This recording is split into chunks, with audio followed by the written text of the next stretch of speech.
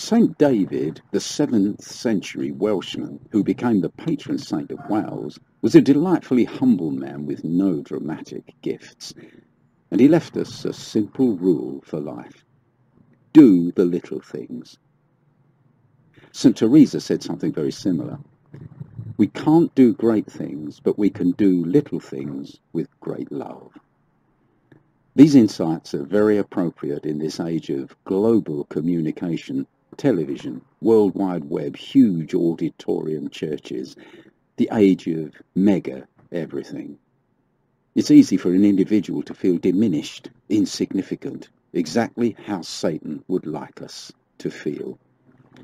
Thomas à Kempis says this: For God weigheth more with how much love a man worketh than how much he doeth. He doeth much, but loveth much. In other words, the very fact that a person loves much adds enormously to the little thing they may do. A small work done with much love is greater than a grand work done with little love. Recall the woman who washed and anointed Jesus' feet. The forgiveness of her sins was linked to her showing great love to Jesus in the action. You find it in Luke chapter 7. Doing the small thing has the added advantage of helping prevent pride. You have to be humble to do the small thing. The qualifications for such a chosen career would be: applicant must be humble, or applicant must be prepared to go unnoticed. Humility and discretion are the desired qualifications. The person must be able to do the small thing without making the other feel uncomfortable. There's nothing worse than being somebody else's experiment in service. They are serving you, and it's painfully obvious. This is where the doing of a small thing can be kinder than a big thing. It can avoid embarrassment. There's a beautiful example of one of these little acts of thoughtful kindness in 2 Kings chapter 4. The woman of Shunem wanted to serve the holy man of God, Elisha, and so she persuaded her husband to, quote, make a little chamber with walls, and let us set for him there a bed and a table and a stool and a lampstand. And whenever he passed that way, Elisha had somewhere to rest. It was a little thing done with great love, and the details are carefully recorded in the Bible. A small thing, and anonymity as far as possible, is the safest route. Then pride and indiscretion haven't got a chance. Maybe we should ask ourselves, if I knew that nobody would find out about this, would I still do it?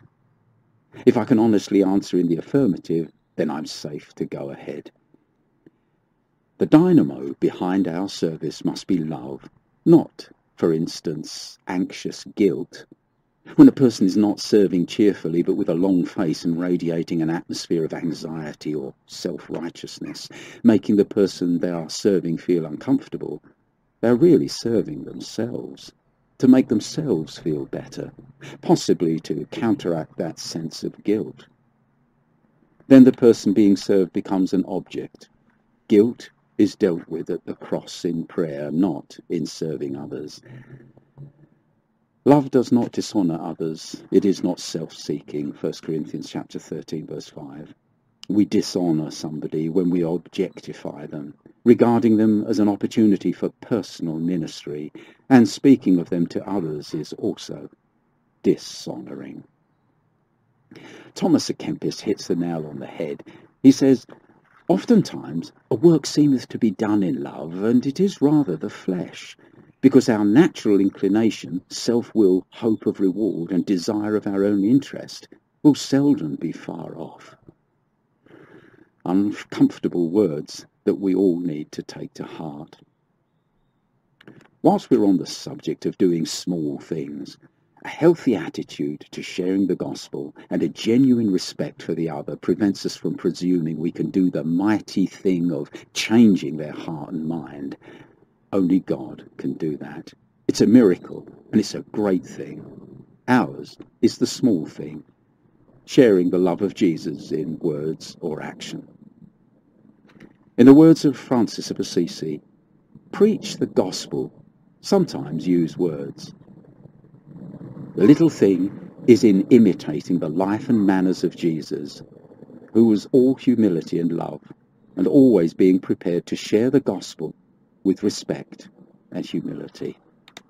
Psalm 17 verse 15 says, "As for me, I will behold thy face in righteousness. I shall be satisfied when I awake with thy likeness." May God purify our motives and give us great love.